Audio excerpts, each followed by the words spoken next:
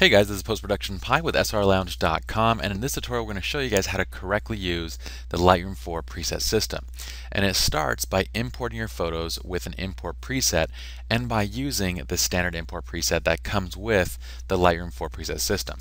So let's jump into our import dialog first. We're going to hit Control-Shift-I or Command-Shift-I on a Mac to bring up our import dialog box.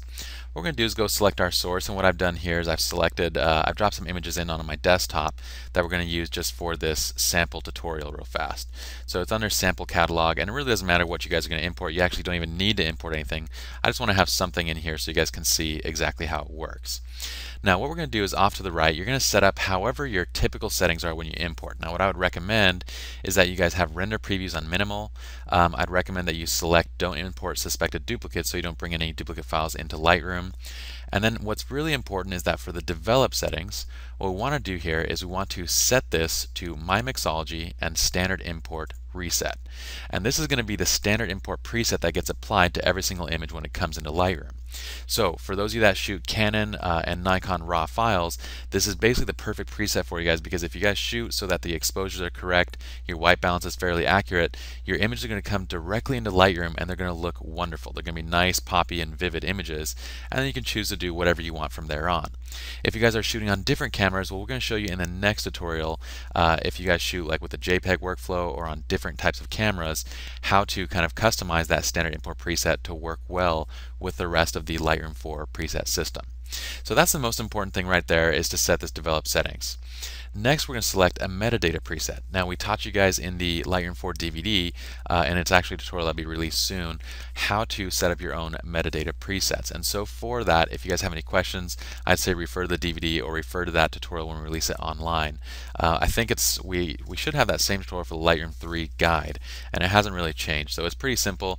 We're going to just select the SR Lounge generic metadata preset that we had previously created. And I don't want to set any keywords. My settings are correct up here. I wanted to add these images to the catalog without moving them, since they're already in the right location. We don't need to copy and move them anywhere. Next, down here, what we're going to do is we're going to save what we just did as our standard import preset. So we're going to save this, and we're going to go, well, let's do this. Let's just save this as a new preset actually, and we'll say SLR Lounge. And you guys want to label this, whatever you guys want. It could be your studio name, it could be standard import, whatever you guys want to name it. So we can call this standard import and say create.